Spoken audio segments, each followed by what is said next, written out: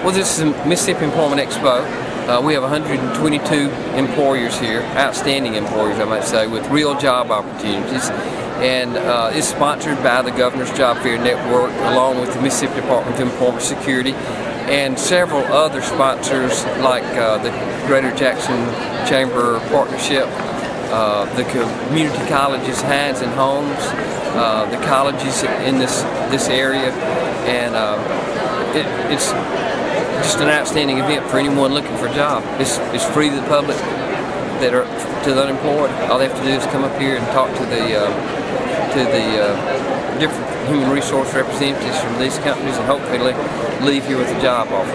We're particularly interested in the unemployed mothers and fathers that are trying to pay their bills, their electric bills, put food on the table, our veterans that are coming back from war, our college graduates from the different colleges and community colleges, and so the whole focus is on helping those people match up with employers. I'm really encouraged about the number of employers that we have here. I've noticed the past 2 years, because the downturn in the economy is really difficult to recruit employers. It's much more of a challenge for me to get employers that had job opportunities to come to our job fair.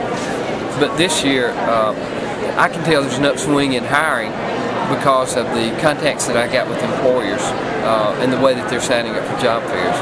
This will be our 4th job fair, and every one of them have been fairly easy to bill and in most cases bigger than they were last year.